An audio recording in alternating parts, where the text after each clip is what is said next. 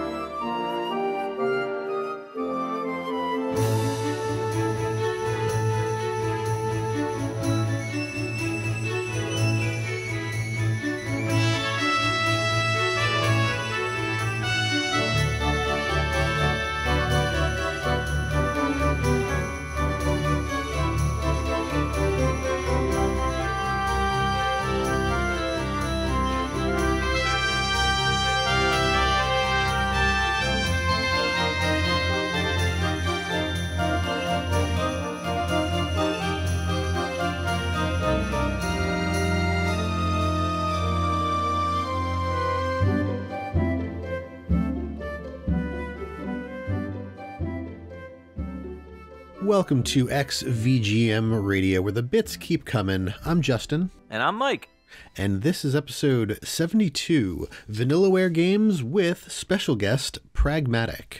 I'm excited for this one. We have a great topic that not many people are covering these days. You know, it's still a relatively new company. We've done company episodes before. We did like Toaplan. We did like a Namco chip specialty episode. We've done a couple others here and there, but development companies are always fun to talk about because you get an in-depth look at their games, you get an in-depth look at the music, and we've got some really interesting topics to tackle. And Pragmatik, aka Joey, is a great person to have on for this episode because he is a Vanillaware super fan. So Joey, thanks so much for joining us on the episode. Tell us a little bit about your channel. Well, my name is Pragmatik on YouTube. I try to do reviews of games that most people may not have heard of, or just certain games that I like and don't get enough credit, and Vanillaware is one big staple about that. I think I've covered nearly almost every Vanillaware game that's like released in the US at least. And from there, I just usually do side things on the channel, but mostly it's just reviews. I found out about your channel probably about 2 years ago, I want to say. Maybe longer. About 2 or 3. And I saw some of your early reviews, and I found them hysterical. Joey does skits kind of like my channel on Dude, You Haven't Played This Game, but his skits are funny. Like, yeah, no, seriously. Like, no, I like your skits too, Mike. I fully admit my jokes are not funny, or at least I don't try. Like, I try to be funny, but at the same time, I'm like, hey, this isn't funny, right? But Joey's stuff is legit, like, hilarious. Like, almost every single video that he puts out where he's reviewing a game, I will definitely laugh out loud at some of his stuff because his wit and his delivery is really what sells it for me. So well, that's always reassuring to hear. Yeah, because I'm always never too confident in my own skits, but that always gives me some confidence. Absolutely. Yeah, everyone go check out his channel. Links down below. If you like video game reviews and you want some humor kind of mixed in there without it being obnoxious like mine, go check out his channel. To be fair, I assume that you that you approach writing jokes for your channel the same way that we approach writing commercials and call-ins for this show. Yeah, anything that makes me laugh out loud hysterically. There's definitely some moments where like I'll write something and it'll be like, ugh, this is so bad, I can't put this in, and then I'll be like, yo, that's why it's funny, so I gotta put it in. So exactly, that's exactly the reason. If you're like, well, I think it's funny, then that's all that matters. Exactly. So, but we are here today to talk about Vanillaware, and we opened up the episode with Pragmatik's intro pick, which is from Odin Sphere. This came out on the PlayStation 2 in 2007 and the PS3 in 2011, and that's The Mysterious Puka Village is the name of the track, and it's by Hitoshi Sakimoto, Masaharu Iwata, Kimihiro Abe, Mitsuhiro Kaneda, and Manabu Namiki. And we'll talk about those composers throughout this episode because pretty sure that we're going to be covering a lot of their stuff, and you'll learn a bit about why that is very soon. Mm-hmm. Yeah. So what do you think of this one, Justin? I like it a lot. I know we've heard some stuff by these people before. Hitoshi Sakimoto is no stranger to this show, but I always kind of assume that I'm going to be getting like an orchestral vibe from this stuff, and this was very orchestral, and I don't know how to explain how it feels like it's more orchestral than other orchestral stuff that we've played, but I also just want to see how many times I can say orchestral on this show before somebody gets mad. Ooh. So I would say the slowdown right before like the loop, because they did it twice, like that slowdown was really, really nice. I don't see that often in a lot of video game music, like maybe here and there. And obviously this is a theme for like a village, I'm assuming by the name of Puka. It's just really cool to have this thing that literally takes the momentum of the piece and slows it down. It's just like, wait a second, pay attention right here, because this music is doing fun things.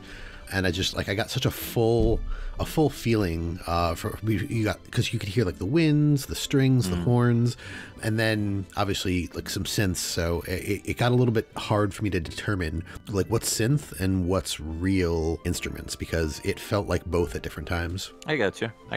Yeah, I got a bit of a like Latin samba kind of vibe at points, and the more I think about it, the Mysterious Puka Village, I'm thinking like puka shell necklace. I'm thinking like beachfront area, maybe like Caribbean a little bit. So I gotta ask, Joey, is this a track that takes place down by like a beach type area? Do you know? Oh no, far from it. This is actually played at the Puka Village, which is kind of like a hub part to increase your stats, and like you just go to the Puka Village and talk to the fellow Pukas and try their cuisines, and it's kind of like a breakaway from all the fighting and the story. It's just a place you can go to if you want, but it takes place in a city setting. So it's like a city, kind of like illuminated at night. Okay, so it's not beachfront. Beach setting.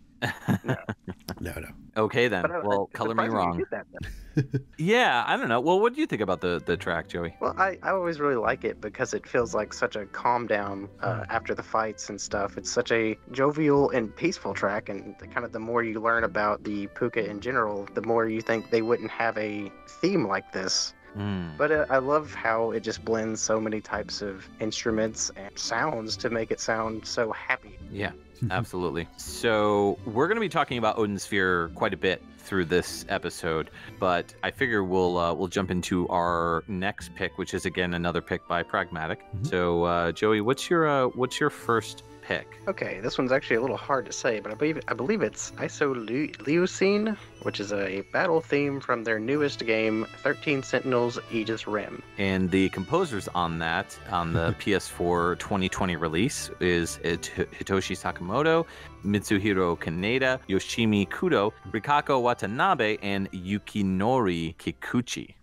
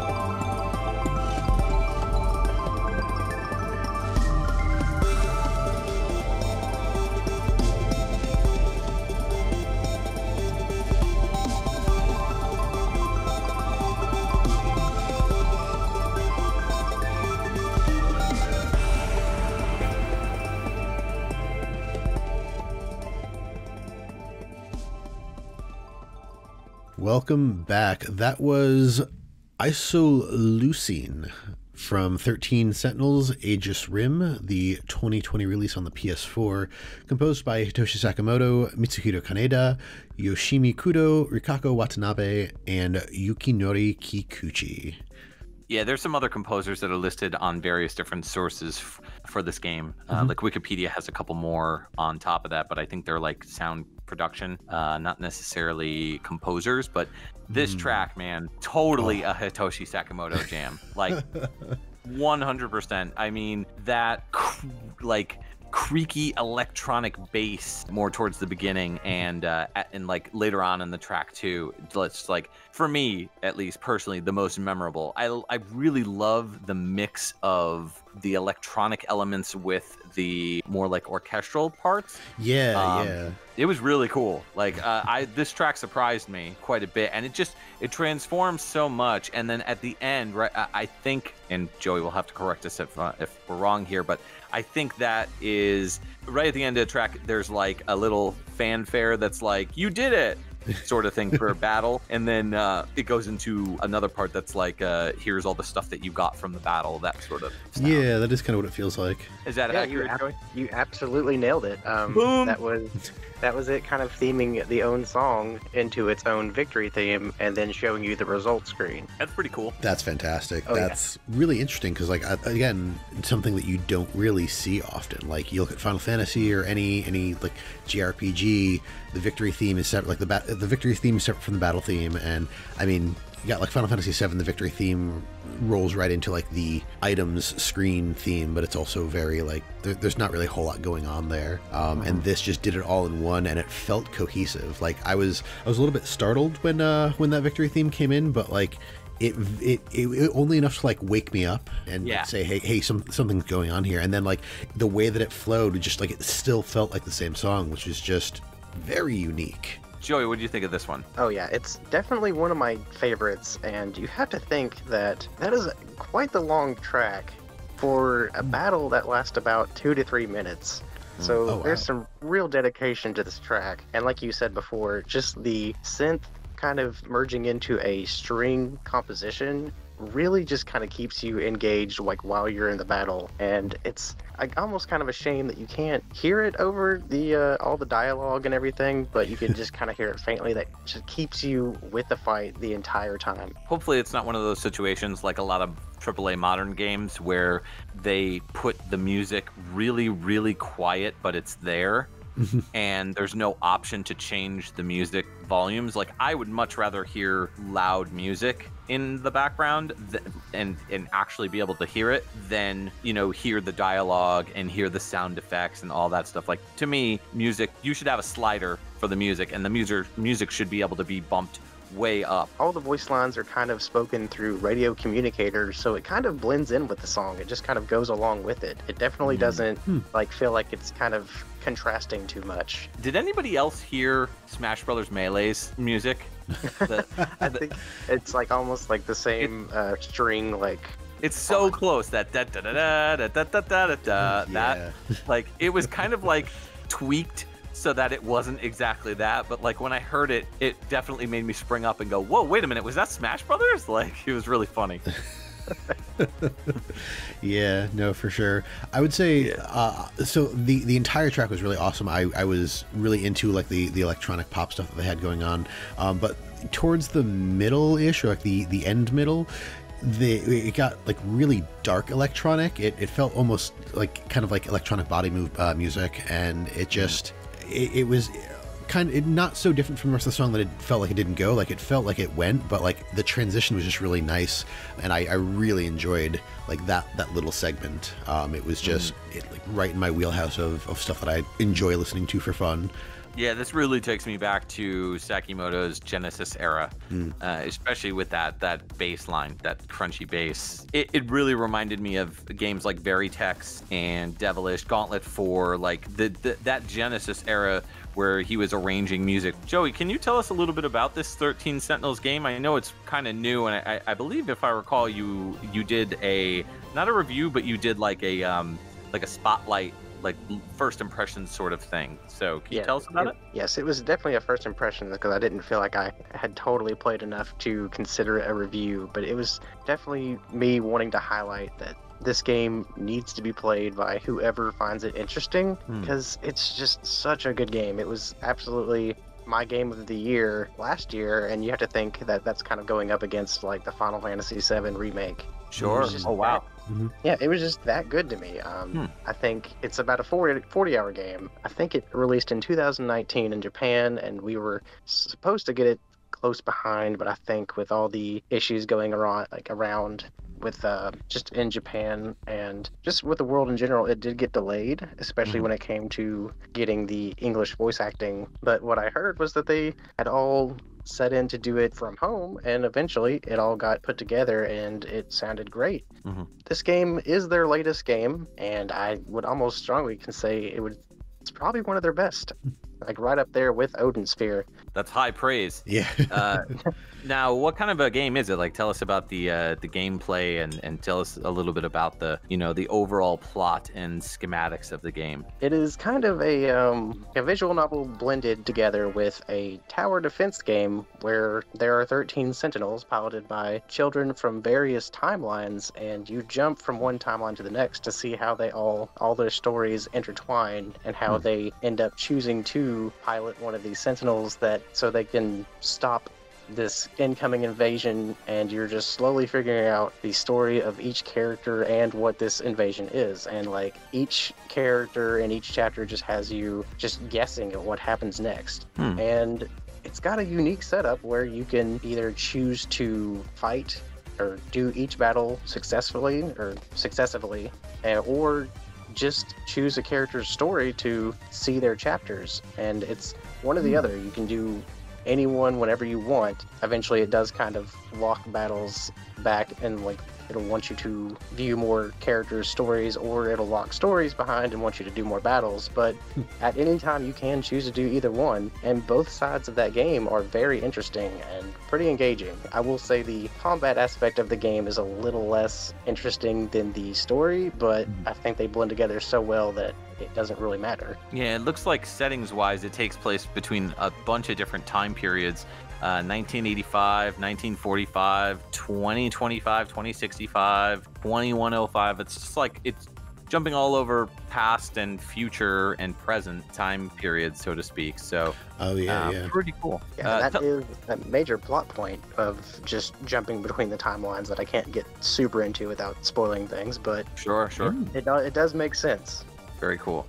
We are going to continue talking about the composers that are featured here, but we wanted to touch on the exclusive composers. Yeah, so one of them is Rikako Watanabe. The two audio credits here are this game, 13 Sentinels, and Dragon's Crown Pro, which we'll be talking about later. And then the other person is Yukinori Kikuchi, who has a few more things, starting out in 1996 with doing sound and music design on Tetris S. Went on to do music in Dangan in 2000, as well as Pro Gear in 2001. And then this game here, 13 Sentinels. Yeah, there was a soundtrack that was released back in February of last year, which you can get, I believe, on Atlas's online shop. It's 4 discs, and it has cover art by the featured artist Harai. So, pretty cool. Good stuff. I had to look at getting there.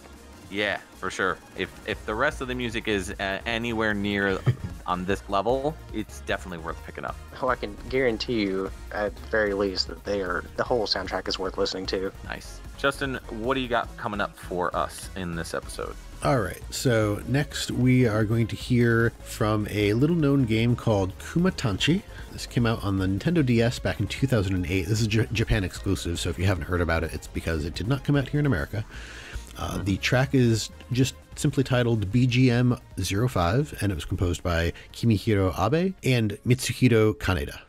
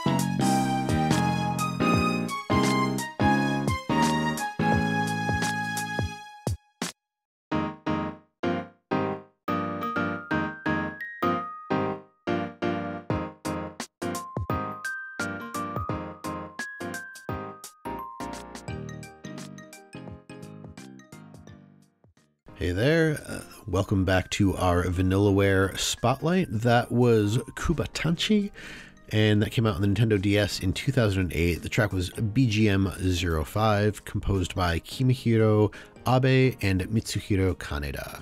I got one word for you, Justin. Aww. I don't know if that's actually a word, but I'll take it. That was very adorable. It was I pictured like a sunny school day with a bunch of little kids learning, I don't know, how to make, chicken nuggets. I don't know. Gross. I mean, if you know how chicken nuggets are made, it's gross. I would have just said like paper cranes or something. Yeah, cute. I mean, just something fun. Like, you know, maybe just eating chicken nuggets. I don't know. That's fair. Children eating chicken nuggets is probably about the aesthetic of this game. Yeah. I didn't mean for that to sound as bad as it might have. The game is cute.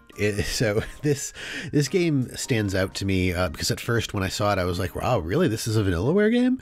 And then after looking at a few bits and pieces of it and some other games that I wasn't as familiar with, I could start to see the similarities. But man, it's just such a cute little life sim game. Like it's all it really is. It's very simple. It's set in a zoo, housing. So all of the animals are like moe, anthropomorphic young girls. So the more I talk about it, the weirder it sounds. But I promise you, it's not weird. It's just cute. It's very, very innocent. But definitely still invested. Good. As the player, you are the caretaker of the zoo, and you're looking after a new arrival, a bear girl named Kumatan. Like I said, it's a life sim type game, so they have all the characters have like stats, like mood, and maybe things like hunger and stuff like that. So you have to like take care of them and whatnot. So they have a chicken nugget life bar. Right. Chicken nugget meter, chicken nuggetometer. Yeah. I mean, overall, this game looks to be as adorable as this track was. Very cool. The visual style in this is a little different than most games that Vanillaware has worked on, and that's partially because it was co-developed by a doujin studio called Ashinaga Oji-san. Yep. So they did the visual style a little differently than what you may be used to when you see a Vanillaware title. But we should probably get into that. Let's talk a little bit about Vanillaware, and then we'll get back into the game, its composers, etc. Vanillaware was founded in 2002, and they're based out of Osaka, though they had to move eventually to Osaka, but they were sort of based out of there initially. Their original name for the company was Puraguru. Interesting. Their founder was a man by the name of George Kamitani, and he is an industry veteran who actually worked with Capcom. They were widely praised and celebrated for their high-detail 2.5D and highly detailed hand-drawn graphics, which is usually shown throughout their entire catalog of games. Vanillaware has their own style that has been improved upon and cultivated within the company, and you see a Vanillaware game, you know who made it. Absolutely. Their first game was Princess Crown, and that was their first title before they were actually named Vanillaware officially. It actually sold so poorly that the publisher Atlas Kansai was forced to shut down, and the development team was supposedly blacklisted with the sequel of the game, which was planned for the Dreamcast, being canned. Oh, wow. And then Basiscape, which is the audio company founded by veteran VGM composer Hitoshi Sakimoto, handles sound and music for pretty much all the Vanillaware titles. Yeah, they do work for other companies as well. That's why this wasn't a Basiscape themed episode. It's more, our focus is more on Vanillaware as a company as a whole.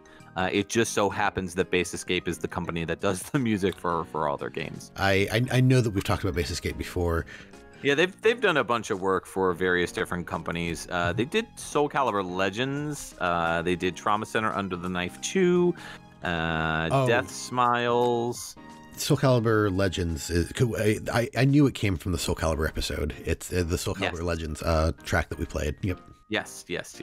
So, yeah, they have a pretty extensive list of stuff that they've been working on since 2002. So, definitely a cool company. Well, I'm sure at some point in time we'll get to them like independently of Vanillaware. Oh, yeah. So, I guess we can talk about our composers. Yeah, Kimihiro Abe. This is another name that you'll hear many times throughout the episode, but since this game only has 2 composers, we'll hit them now. But Kimihiro Abe started out doing, in 2006, Russian Songs Arranger on Sega Ages 2500, Volume 28 Tetris Collection. He went on to do a lot of other music composition, Digimon World Data Squad in 2006, Upuna in 2007, Final Fantasy Tactics A2 Grimoire of the Rift in 2007 as well. Most recently, they have a credit in 2012 for Crimson Shroud, and that was, I think, 4 years after Komantachi. Yeah, that's labeled as another Basiscape game. Yep. And then Mitsuhiro Kaneda started out doing sound data programming in Fantavision in 2000. Wow, that's a game I hadn't thought about in forever. Wound up doing music composition in Espgaluda 2 in 2005, and then went on to do so much. In 2006, Battle B Daman Fire Spirits. In 2007, he arranged on Final Fantasy XII Revenant Wings. In 2009, he did music arrangement on Crystal Defenders R2, and most recently, he's listed for music composition on 13 Sentinels, which we just talked about. All right, let's get into the next game, and this is one that all 3 of us, I think, are somewhat familiar with, and you might be as well. This is Dragon's Crown Pro. This came out on the PlayStation 3 in 2013, and it later released for the PlayStation 4 in 2018. And I believe it might have also had a Vita release. Yes, it did. 2013 as well. So good to know. The track is called A Decision Has to Be Made.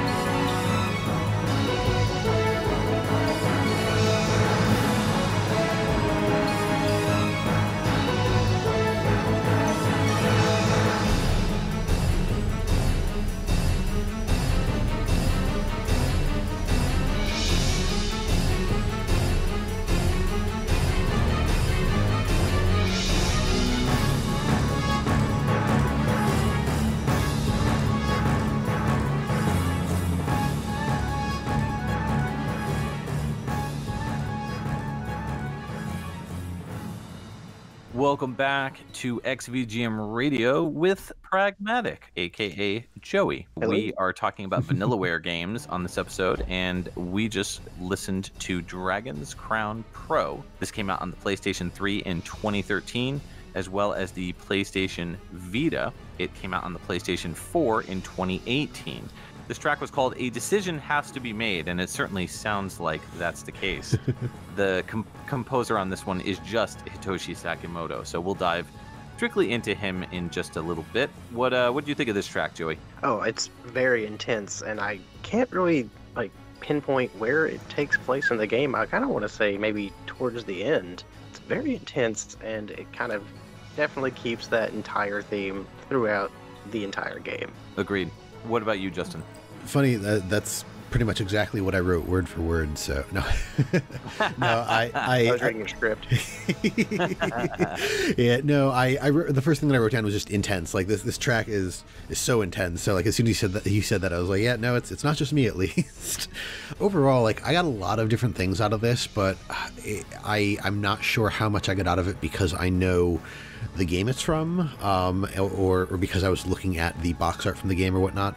There's a lot in here that kind of says like D&D boss fight to me, a few other things. But what I pulled out that I thought was kind of interesting is those synth horns that he has in there, like especially again towards the end, give me real like Warcraft 2 vibes, and that's a game that I enjoy a whole lot, and it's just really funny because I hadn't thought about it until it just came in my head from the way that those horns do their thing. Almost if you go back to whatever episode I was silly enough to play I'm a Medieval Man on from the Hidden that was Warcraft our free picks episode. I think that was our last free picks episode. That's right. Yep. Yeah. So if you go to that, like there's some horn sections in that sound kind of similar and just make me laugh. Yeah, this is definitely a very strong, very intense track for sure. Both of you took the words right out of my mouth. So you definitely nailed the vibe on this one. Does seem like a final battle, or at least maybe like leading up to a final battle. So that's a possibility. I don't remember where this plays in the game as well. I also haven't finished the game. I got this when it was re-released on the PS4, and one of the cool things about this game is that the Dragon's Crown Pro is cross-platform with the PS3 version, Dragon's Crown. So yeah, there's some differences in the actual game itself. I believe like the music has been remastered, or it's like a lot more orchestral for this version of the soundtrack, I believe. There's some other things that were changed for the game, but for the most part, it is the same type of game. It's a beat 'em up where you get 6 different character classes that you can pick. You mentioned Dungeons and Dragons. It's pretty much inspired by Dungeons and Dragons. This was actually that sequel that we were talking about that got canned for the Dreamcast. So this was actually originally supposed to release for the Dreamcast as a sequel to Princess Crown, but they completely gutted and restarted everything from scratch and decided to come out with this game. It is exclusive to Sony's consoles. The game got a lot of heat for the exaggerated physical status of the female characters, in particular the sorceress and the warrior, the Barbarian, female. I believe. Yeah, is it the barbarian? Yeah, the female barbarian. The Fairbarian. Fairbarian. The Barbarian. The Thibarian. So yeah, they're very like exaggerated physical attributes to the characters, in large chesticles and massive muscles, and all the characters have that. Like it's not just, well, actually that's not true. There's like an archer type character, and she's not as exaggerated, but yeah, those 2 female characters, as well as the male like dwarf type character, I guess you could call him. They all are like super muscular and wildly proportioned, and so the game got a lot of heat for that. If you actually sit down and play the game, it's very fun. It's a little confusing at first. Joey can back me up on this because he and I tried to play online together in this, but we found out that we weren't able to. I think it was you, me, and a couple of our other YouTube friends. We all were like, oh, we'll play Dragon's Crown Pro online when it comes out. So we tried to play it, and then we realized, oh, wait, we can't do multiplayer until you unlock the stables, like the horse stables, and then multiplayer unlocks so you can play online with people. So we were all separately playing single-player games trying to unlock this at the same time, and it just didn't work out. Do you remember that? Oh, yeah. And honestly, I think the saddest part is like we all just never got around to it because, unlocking one part is something, but I think that takes about 4 hours of gameplay to actually unlock. Yeah, it takes a while to unlock those stables, and I know I finally did, and I was like, great, I unlocked the stables, guys, and everybody else was like moved on to other stuff, and I was like, but wait, what about Dragon's Crown? So I will have to go back and like restart the game just to like get back into it, but I recently bought Justin a copy of the PS3 version. Yep. For our winter episode, we did a little unboxing for gifts that we got each other. The three of us should sit down and play some Dragon's Crown. I'm down, yeah. I just gotta get to that stable. We'll give you 4 hours of jump start. Yeah, right. So Hitoshi Sakimoto, no stranger to this podcast. We talk about him quite a bit. He started off working on audio work with Starship Rendezvous in 1988. He later did Bubble Ghost in 1990, Veritex in 1991. He did the arrangement on Midnight Resistance for the Sega Genesis. He also did Devilish, The Next Position, which was on the Genesis as well. He did a lot of Genesis arrangement for the Sega Genesis. Captain America and the Avengers was another one where he ported the game over to the Genesis with sound. He did original music for Gauntlet 4. Nice. Go check that out. That's it. That's Hitoshi Sakimoto in a nutshell. Really amazing composer. Definitely his Genesis stuff, at least in my opinion, is my favorite of his work. Looks like, Joey, you're going to be bringing us back to Odin Sphere. What are we going to play up next? I believe the next one is called Battle in the Labyrinth 2, which comes from the land of Titania in the game Odin Sphere. Oh, right. So Odin Sphere came out on the PS2 in 2007, and in 2011 came out on the PS3, and this was another Basiscape game. Let's hit it.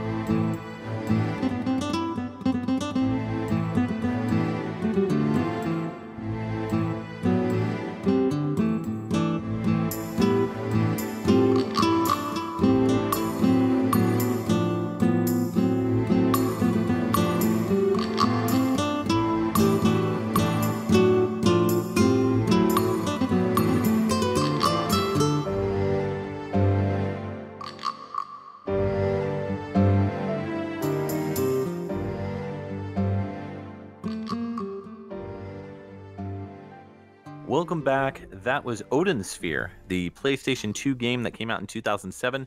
Came out on PlayStation 3 in 2011. I believe it also got a PS4 port as well. The track is Battle in the Labyrinth 2, and it's by Hitoshi Sakimoto, Masaharu Iwata, Kimihiro Abe, Mitsuhiro Kaneda, and Manabu Namiki. Dang. This one was kind of like weird. It almost had like a calming vibe, but there was like something sinister lurking underneath. So like it was kind of like a laid back isn't the right word, but it was a low-key track that I really enjoyed. And if I had to give it an award, I would probably give it best use of a woodblock. For sure. I really enjoyed, like, they had different types of woodblocks too. Like you could hear like the one that's like ridged and it makes that like noise, and then like just that's actually a woodblock playing another woodblock. It technically is. Yeah. You're not technically wrong.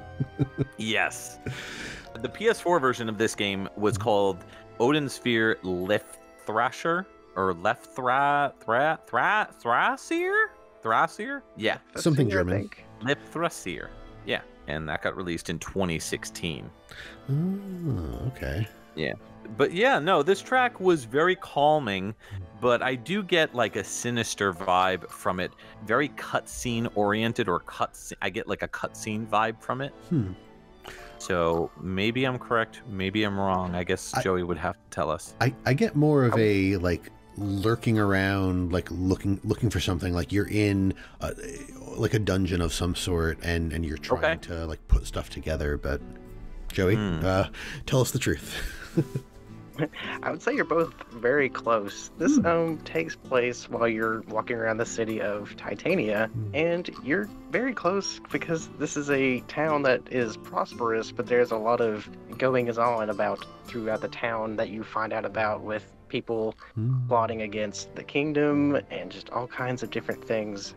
And despite it being called Battle in the Labyrinth 2, you're not actually fighting. This kind of plays in between fights, where you can get into minor fights, but they're not the major orchestral fights you're used to. And I really find myself getting drawn to the softer pieces in this game, because they're just more spread out and just really unique. And this one in particular really makes good use of all kinds of instruments, and they're not just set in a pattern. They're all just kind of done sporadically throughout the entire track. But yeah, you're both very close to the theming of that song. That's funny. Yeah, this really reminds me of an Uematsu track too. Like, I could totally picture this being in a Final Fantasy game, like maybe Final Fantasy VIII or something like that, where it just has that really clean, almost like you can't tell if it's MIDI or if it's real instruments sort of thing. It's pretty cool.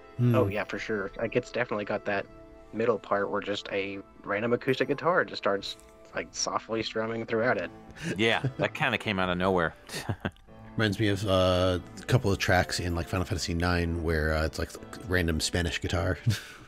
Yeah. So tell us a little bit about Odin Sphere.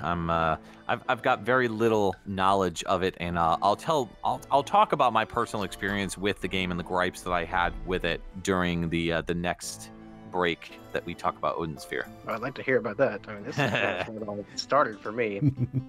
But the plot of Odin Sphere is basically 5 characters getting intertwined with one central story and a prophecy that they all learn about, that the world is going to end, and they're kind of in their own way preventing that, whether they know it or not.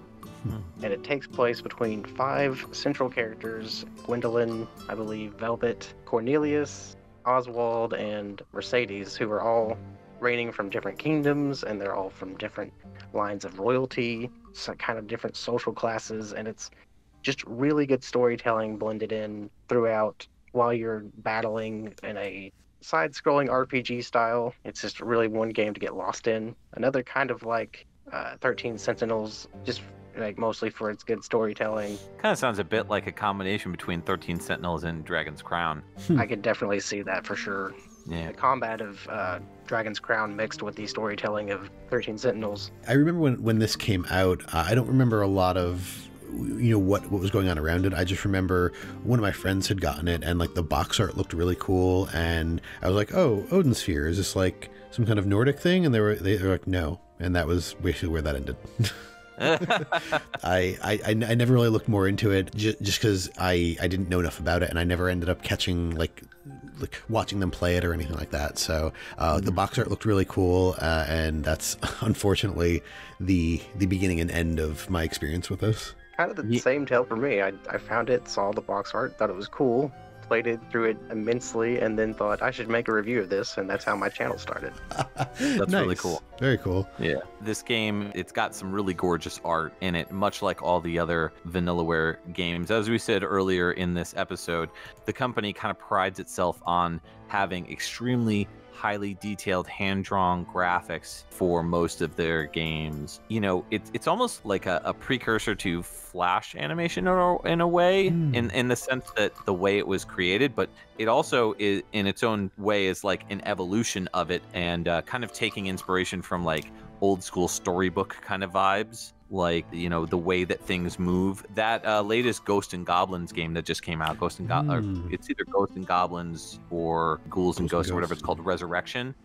That kind of reminds me of this type of art. As soon as I saw it, I was like, oh, they're going for the Vanillaware style, like.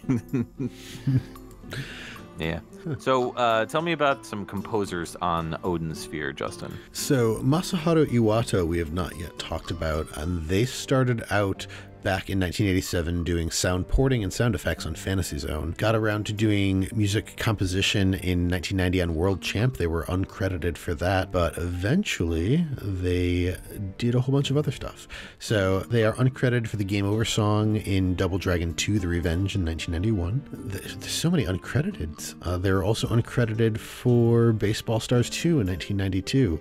Finally, they got credited well before this, but I'm going to go with Tactics Ogre in 1995. And from there, like Ogre Battle 64, Person of Lord of the Caliber in 1999, they were music composer on, and they just been at it since then. Up more recently, we have music composition on Grand Kingdom in 2016. As well as 2017's Final Fantasy XII, The Zodiac Age, they did additional composition. Nice. All right, I'm going to take this opportunity to move on into my next pick here for this Vanillaware-focused episode. This is going to be from Muramasa The Demon Blade, which came out in the Wii in 2009, and the Vita as well, apparently, in 2013. The track is called Poor Meal, and it was by Hitoshi Sakimoto, Masaharu Iwata, Mitsuhiro Kaneda, Kimihiro Abe, Noriyuki Kamikura, Azusa Chiba, and Yoshimi Kudo.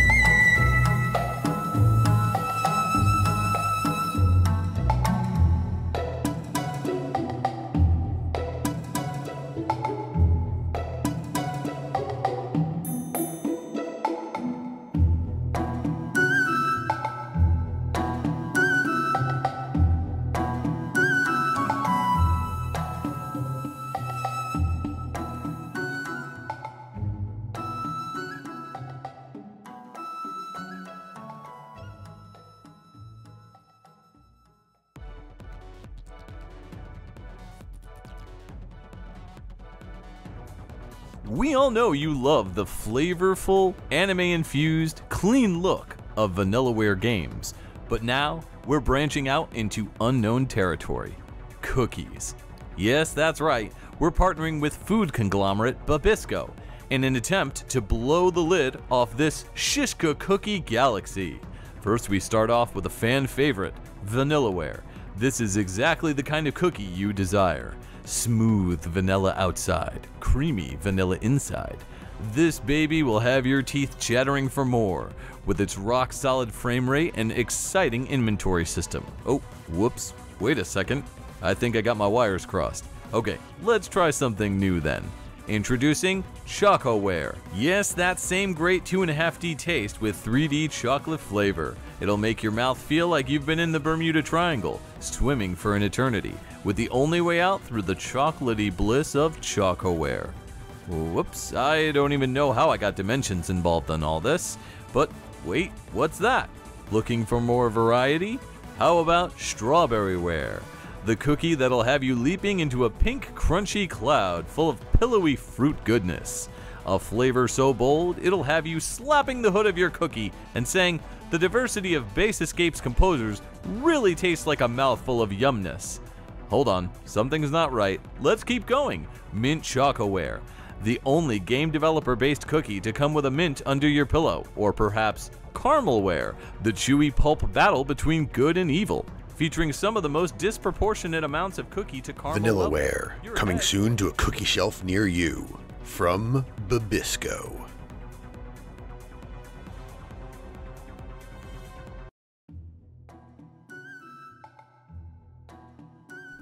Welcome back. That was Poor Meal from Muramasa The Demon Blade, the 2009 Wii release. Also came out on the Vita in 2013. Composed by everybody that we know and love: Hitoshi Sakimoto, Masahara Iwata, Mitsuhiro Kaneda, Kimihiro Abe, Noriyuki Kamikura, Azusa Chiba, and Yoshimi Kudo. I tend to notice a pattern with Vanillaware games where I see the art, I see the gameplay, and I'm like, yo, this is going to be great. I got to get this game. I buy the game, and then I start it, and then I never finish it. And Muramasa is definitely in that caliber. Yeah. Unfortunately, I need to change that. Yeah. It looks so cool. We were actually, during the break, Joey and I were talking about this, and he was saying that he wants to get back to this, and I was like, I need to find it, hoping it's not, like, jacked up in price somewhere, because it looks beautiful. Like, the art style of the game, like, fits with Vanillaware's style, but they evoke this traditional Japanese art style throughout the entire game, and it's just so cool. And I mean, you kind of hear that right here in the music too, because it feels very much like a traditional Japanese influence. And I mean, you've got the flute, that woodblock, and dare I say, I think I hear a shamisen. Maybe. I definitely heard the flute and the pan flute. That was very prominent for me. Great use of instrumentation in this track, and just a really calm, soothing track. What do you think about this one, Joey? Oh yeah, definitely kept with that Japanese theming, I would say. Definitely leans more towards that area. Not too familiar with this one. I actually have this one on my shelf, and I definitely want to play it. Hearing this music definitely invokes that. It just goes to show how well they can just adapt to any type of theming. Yeah, seriously. Absolutely. It is beautiful and amazing. Like I said, I didn't really even know about this one. I've heard the name, but I feel like there are other games out there that use either Muramasa or other versions of that word. It's usually the name of a sword. But the game itself looks really neat. I mean, you play as two different characters. There's Monokime, and they have their own story, and Kisuke has their own story. I am guessing that these stories eventually intertwine. Otherwise, it'd be a really interesting game if you played two just like totally separate stories. Yeah, true. But the game itself is set in Japan on the island of Honshu during the Edo period. So it's like an action RPG. It's side-scrolling, which is really interesting too. I don't see many of those anymore, like side-scrolling action RPGs. But there are two different categories of weapons that your characters can use. There's the blade, the katana, and then the long blade, the nodachi.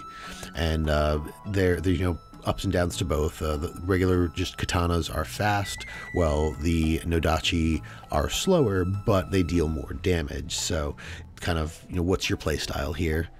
You can have 3 blades equipped at any one time. Each blade does have its own stats, so like every sword has its own strengths and weaknesses, as it were.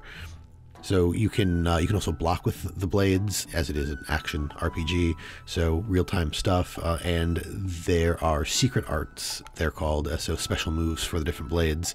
They also have a soul power gauge, which if that is emptied, the sword breaks, and it is not useless, but near enough. Like you're drastically reduced to what you can do with the blade.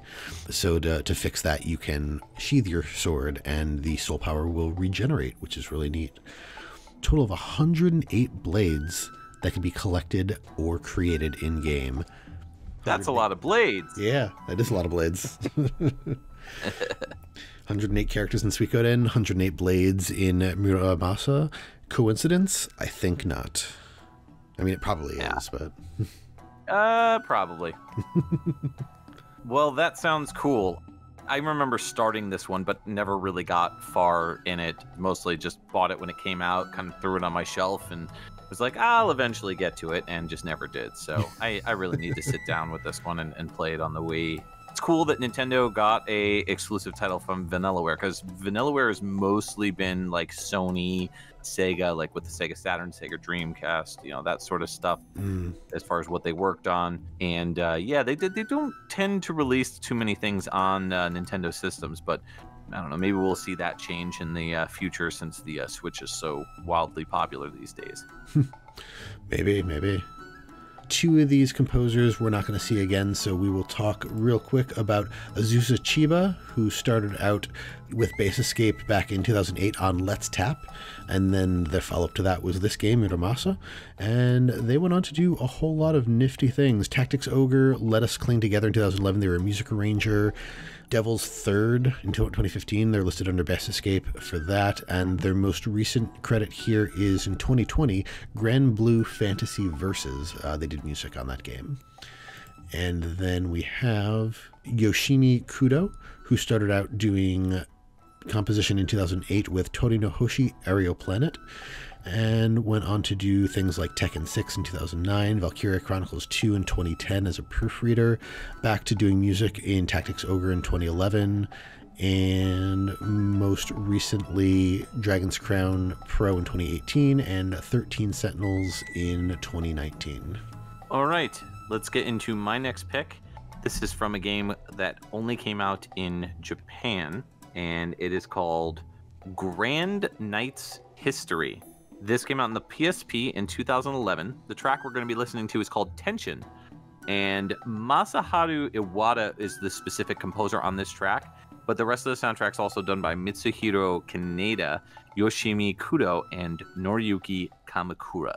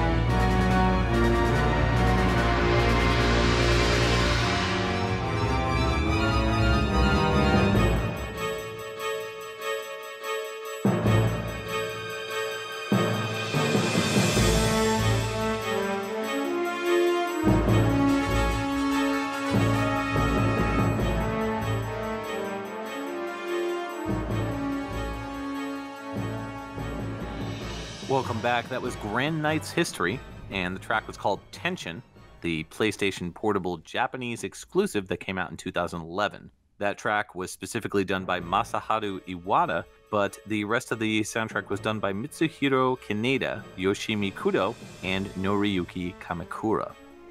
Anybody think that this song had an almost like mix between a boss battle track and like a we're headed to the boss battle song kind of vibe? I could definitely see that. Yeah, I can see it. It had like a very riding melody, and it felt like not exploratory, but it felt like you were on a journey for sure. Part of that is mostly due to the fact that the game is a RPG. It's primarily designed to be like a JRPG, but it's online competitive multiplayer. So I don't know specifically if it's an MMORPG, but they use the term online competitive multiplayer. So I kind of get that vibe, but you are taking on the role of a leader of a mercenary knight squad, and you're in one of 3 kingdoms that you have to protect. So depending on which role you take on and what kingdom you're saving, you're representing each kingdom of a continent called Ristia. There's different character classes. There's 3 different kinds: knight, archer, or wizard. And the concepts and the ideas for this game were later used in Grand Kingdom, which came out, I think, on the PS4. It drew a lot of inspiration from this game as well as other types of Vanillaware games. The reason for that is because one of the people that worked on the game, the director Tomohiko Deguchi, ended up leaving Vanillaware and went on to develop Grand Kingdom utilizing these concepts. So, kind of neat. Yeah, that is pretty It's funny cool. that you say that.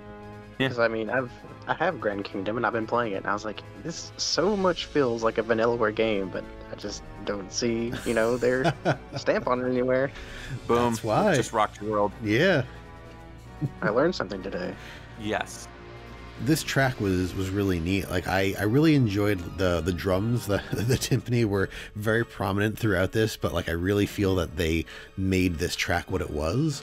And I get some feels reminiscent of like almost Final Fantasy Tactics off of it. It feels just like one of those, like you were saying, it feels like it could be in the boss fight, but also like on the way to the boss fight. And there's a lot of that that I kind of get out of Tactics for the little bit that I played, but I do enjoy that soundtrack as well. So. For sure. Yeah, the PlayStation Portable had a lot of really unique and interesting games on it. It's a shame that this didn't get ported to North America. I guess there was a planned localization from Xseed Games and Rising Star Games, but it ended up getting canceled, mostly because Vanillaware was focusing on Dragon's Crown. So, It's unfortunate, but makes Tension sense. sounds like a good name for it. So Noriyuki Kamikura, I believe, is the only composer that we have here that we didn't talk about yet. So Noriyuki started off with Digimon World Data Squad in 2006. We talked about a couple of the games that they were working on, stuff like Upuna in 2007. We mentioned that one earlier. Death Smiles in 2007, Trauma Center Under the Knife 2. On Tamarama is listed. It's a rhythm game that came out for the DS, and it's got a really good soundtrack, so definitely check that one out. Also did arrangements for Ys Memory of Celceta or Calcetta. Also did the opening theme All the Worlds is Stage for Project X Zone 2. Really great song, really great game. Their final arrangement is in Saga Scarlet Grace in 2018. And the rest of these guys we already talked about, or we will talk about. Yep. So let's move into Joey's last pick. What are we ending your round robin session with? This track will be from Grim Grimoire, and it's called A Book of Days. Yep, and it's by Hitoshi Sakimoto, Masaharu Iwata, Mitsuhiro Kaneda, Kimihiro Abe, and Noriyuki Kamikura. This is off the PlayStation 2 game in 2007.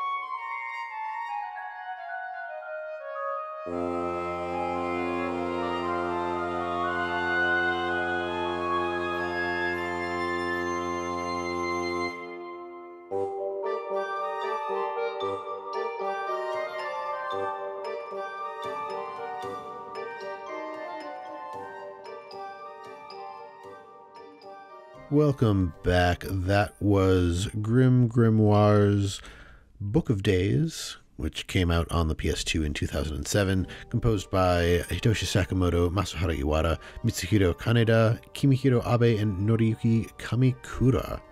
This one was really neat. I'm still trying to figure out the words I want to use here. So, Joey, what did you think about this one? Why did you pick this one?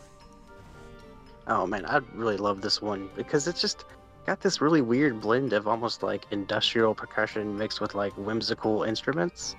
And since we've kind of been doing this with every song, I would like to know where you guys think this takes place in the game, if you had to guess.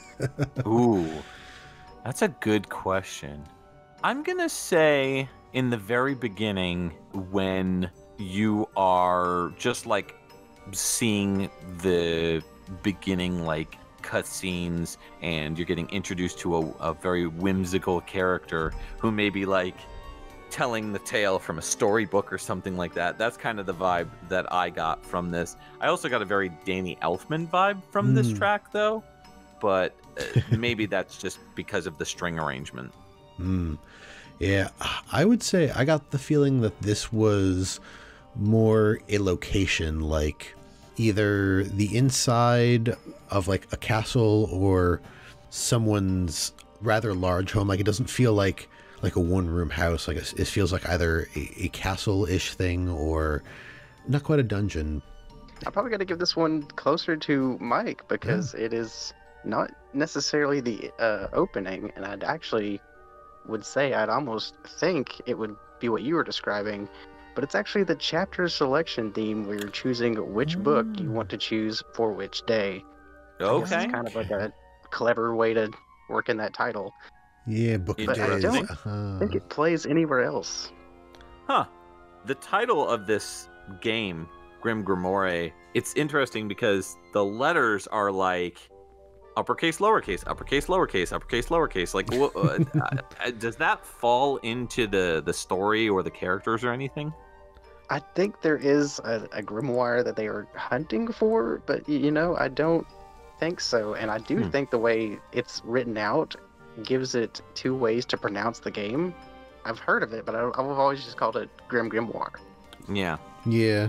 I'm noticing that the only letters that are capital are the R's and the M's. Everything else, like the G's, the I's, like it looks like it's every other, but it's really not. Like when you get to the end there. So I wonder if R and M are significant. Tell us a little bit about this game, Joey. So you kind of start out as, I don't remember her name, but a budding pupil magician going into a school that has different types of factions and spellcasting, and you're kind of learning each little bit from each and every teacher. But as that's going on, you kind of learn about underlying plots of people trying to sabotage other people, and something happens where the ender of all time comes and everything is kind of destroyed, except you kind of wind up back 3 days ago whenever you're first starting. So you have to keep finding out what's going on and figuring out like who's causing it and who to trust and who not to trust. Wow, so kind of like a Majora's Mask kind of thing. Yeah, I always like to call it like Magician Girl Groundhog Day. Yeah. That's perfect. And gameplay wise, it's like a 2D side-scrolling, much like most of their games. Is it like a action RPG sort of thing, or more like a beat 'em up? This one's actually more of a tower defense. You kind of have a main crystal, and you can summon I'm not sure if it's just 4, but different factions of demons and spectral entities that have advantages and disadvantages over each other faction, and you basically have to destroy their power crystal before they can destroy yours. It's very manic, but also very fun. Sounds a bit like 13 Sentinels in a way, because that also had like tower defense atmosphere. Pretty much. Amazing how all their stuff just kind of blends together. Yeah. Sure. But at the same time, it's also a different experience. Yeah, absolutely. That's one thing I really like about their games, is that even though the settings and the characters and everything will change and stay unique, the gameplay always remains fresh and different in each game. Even if they repeat game styles, they still make it unique enough so that the games have their own identity. Yeah. All right, Justin, let's get into your final pick. What do you got for us? All right, so I'm going to revisit Odin Sphere. As we said, came out on the PS2 in 2007. The PS3 was re-released in 2011. This is Victory by the Basiscape crew, Hitoshi Sakimoto, Masaharu Iwata, Kimihiro Abe, Mitsuhiro Kaneda, and Manabu Namiki.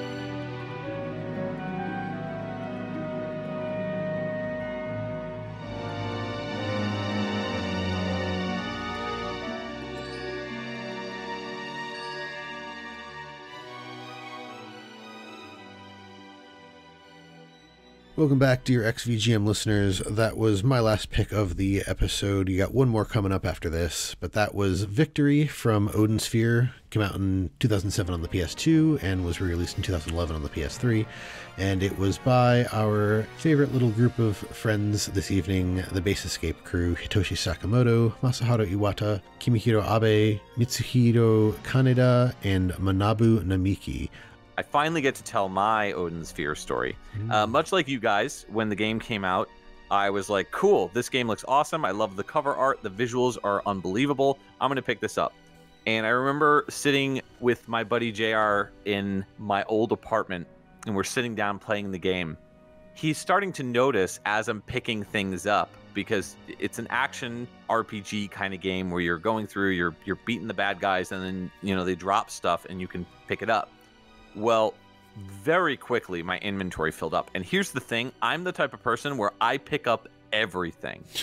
Like, even if it's like health that I have full health, I pick it up. I don't care.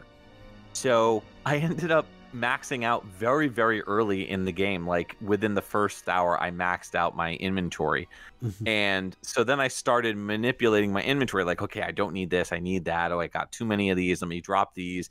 And it got to the point where I was spending more time in the inventory messing around than I was playing the game. So my friend JR is like, this is not an action RPG. This is inventory management, the game. And it was that moment right then and there that I was like, wow, yeah, I'm not digging this. This is not cool. So I ended up selling the game.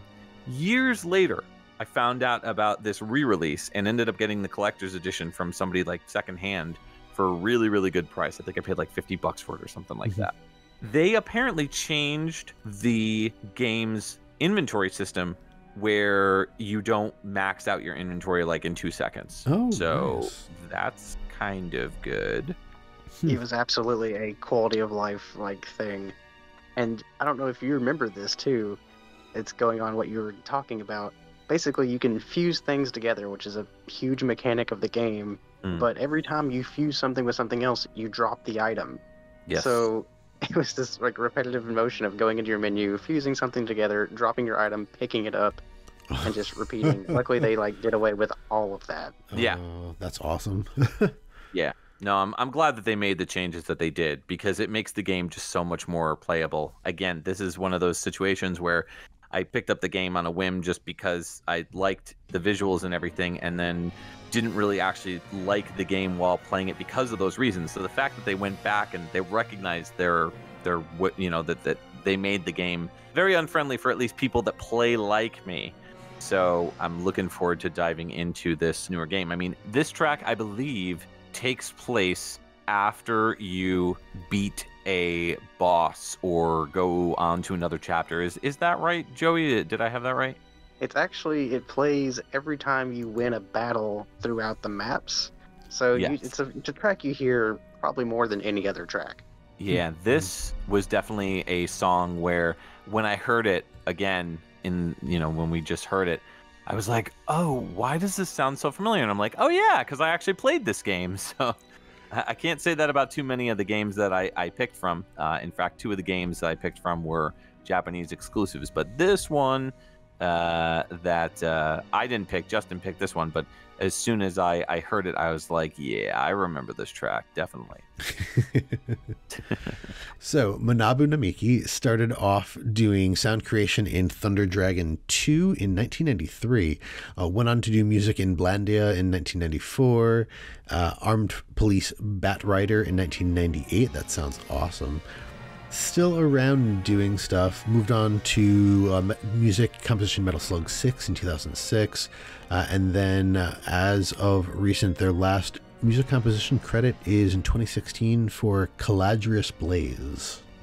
Yeah, just to touch on them real quick, the standouts for me, at least personally, are the Rebirth games. So Castlevania Adventure Rebirth, Contra Rebirth, and Gradius Rebirth, all done in 2009.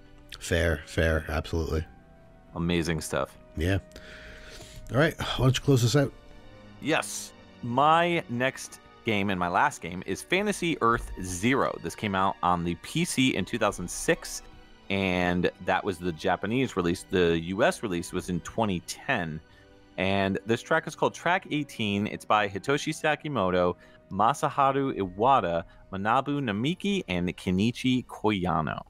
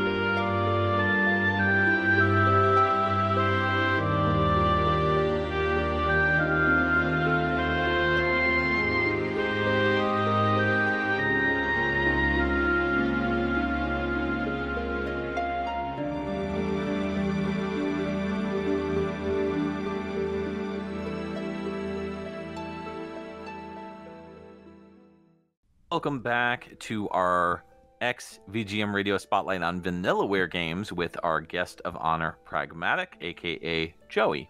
The track that we just heard was from a game called Fantasy Earth Zero. This is a game that was released on the PC in 2006 in Japan and in 2010 in the US.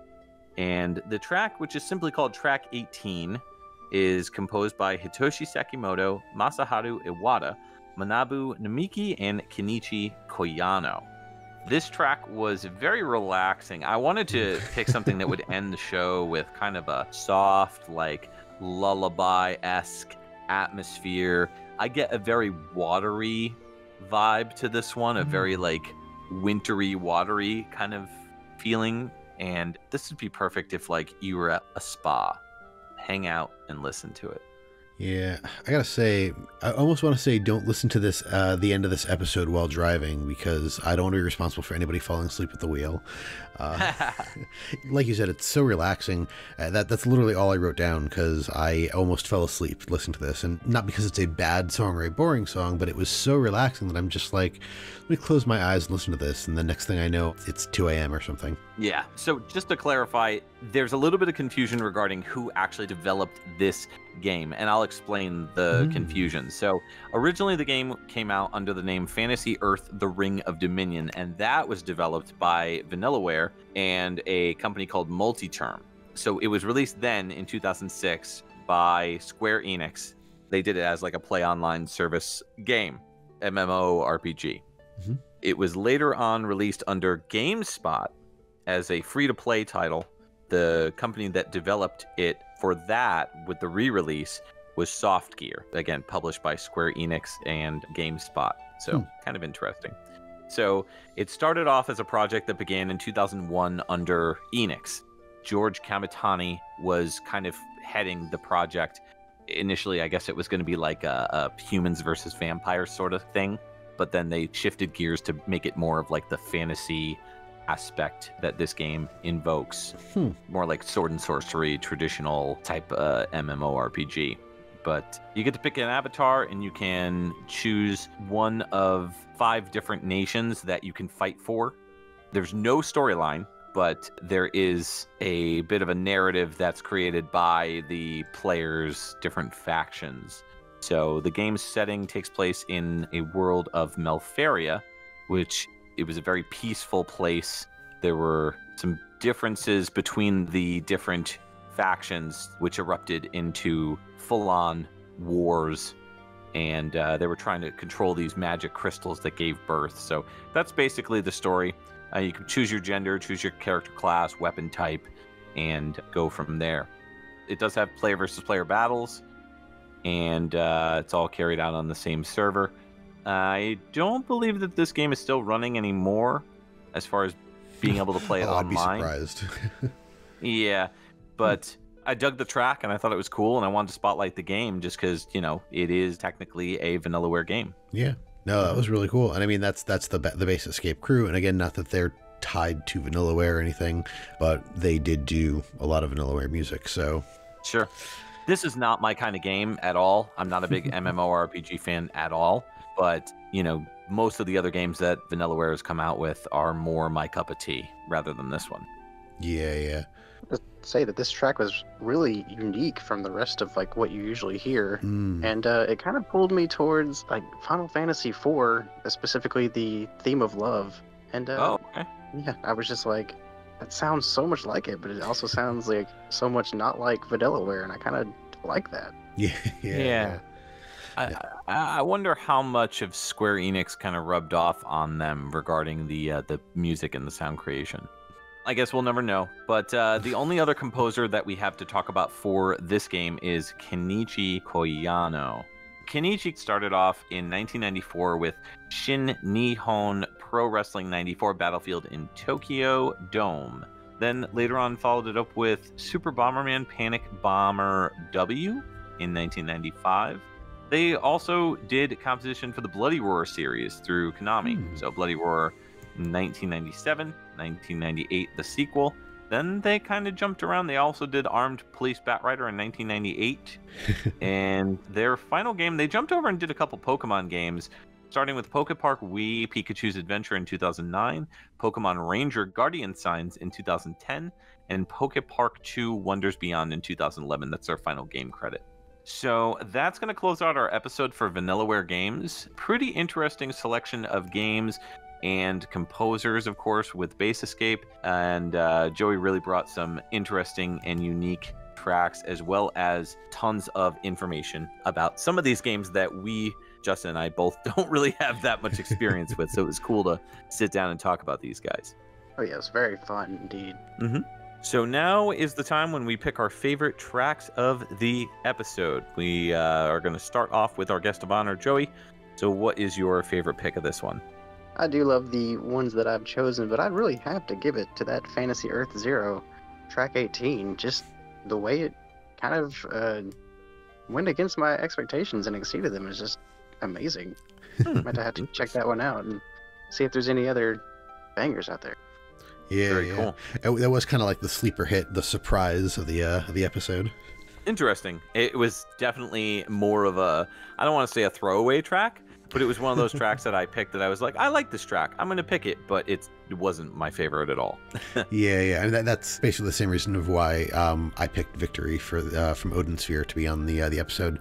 But I think if I were going to pick my favorite track, I think I would go with your Dragon's Crown Pro. A decision has to be made. I really enjoyed the energy that one brought. Yeah, for sure. That's such a great track. I gotta say, of all the tracks that I heard, I was most impressed with the 13 Sentinels Aegis? I don't know. That Isoleucine track was really cool, and it stood out for me the most, mostly because all the other tracks that we picked here are very fantasy-based, very more fantastical, and the orchestral mix with orchestral instruments, naturally sounding and world-sounding instruments, which are all great. Like, don't get me wrong, I loved all the music in this episode, but definitely that 13 Sentinels track, when that played, I was like, whoa, it really stood out to me with that mix of electronic music and that really crunchy, heavy bass. So that's going to be my pick. Good pick. But, definitely a soundtrack you could listen to. Yeah, I got a feeling I'm going to have to pick this one up. So now we want to hear what your favorite picks were from this episode. Make sure to go to our social media and let us know what you liked, what you didn't like, what you thought of our guest. Please be nice. He's a very special boy to us. Please be nice. Yeah, so Joey, it's been a blast having you on. We are big fans of your stuff, and we want to know what you're working on. If you can tell us what you're working on right now or what's coming out in the future. Well, I believe I just recently released a collab with you over Nightshade, which was the sequel to Shinobi. Yes. And currently I am trying to work on the Dynasty Warriors Gundam series, game 1, 2, and 3. Nice. Just covering it as a whole and just talking about its over-the-top silliness. And eventually I hope to have Tales of Fate, which was a PS1 Squaresoft game, in the works. Very cool. At that moment, I believe that is all I have. Awesome. I'm looking forward to your Dynasty Warriors Gundam bit, because I've really only ever played the third one heavily, but I had so much fun with it, and I've played 1 and 2 a little bit here and there, but 3 was so much fun. Then you really might like that one, because it's definitely covering all 3 and just giving the strong points and the weak points, and just how much I love Gundam and kind of love Dynasty Warriors. Looking forward to that, and thank you again for coming on the show and talking about all this Vanillaware stuff with us. Oh, absolutely. Thank you for having me on. I love touching up on this stuff. So we'd like to take a moment to thank our Patreon patrons, without whom this show's continued improvement would be impossible. They are Alex Messenger, Cam Worma, Chris Hart, Dan Lawton, Jordan and Anson Davis, Kung Fu Carlito of the Heroes 3 podcast, Scott McElhone, Chris Myers, Peter Panda, The Autistic Gamer 89, Brad Austin, Chris Murray, Jeremy Rutz, Llama Adam, Marcus Stewart, Nathan Cooper, Nick Davis, and Ryan McPherson. If you would like to become a patron, you can sign up at patreon.com/XVGM Radio. There you can see the different tiers as well. Just $1 gets you a thank you at the end of the show and access to our monthly live shows. You can visit our website, xvgmradio.com, where you can listen to all the episodes and learn more about your hosts, as well as any of our guests or composers that we've had on the show. If you'd like to reach out to us, you can always email us at xvgmradio@gmail.com. If you've liked what you've heard, please consider giving us a review on iTunes. You can join our Facebook group and chat with other VGM lovers at facebook.com/groups/xvgmradio, where we talk about everything from current game news to sharing awesome VGM tracks or just talking about the podcast itself. You can also find us on Twitter and Instagram. Our handle on both of those sites is @xvgmradio. If you don't have any other social media or just want to try something unique, check us out on our Discord group chat. Links will be in the show notes. All right, Justin, in 2 weeks, we're coming back with another new episode 73, and we're going super popular. We're going from a more obscure company to a more well-known company. What are we tackling on 73? So we are going to be tackling the hot topic of Zelda handhelds. This is going to be a bit of fun because I'm actually in the middle of playing the Link's Awakening remake on the Switch. So nice, me too. Nice. So you can bet that's going to be in there. There's so many good Zelda handheld games. I can't wait to revisit them because I haven't really touched on a lot of these since like high school or college. Yes, there is a ton of handheld goodness for Zelda. The games are mostly really good, and the music is equally as amazing. So we're going to talk about that on episode 73. But until then, this is Mike and Justin signing off for XVGM Radio. So Manabu, Manabu Nami. Yeah, yes. Jesus. I wonder if R and M are significant in any way to the Maybe game. you have to say them a little louder than the rest. So you're like, Jeez.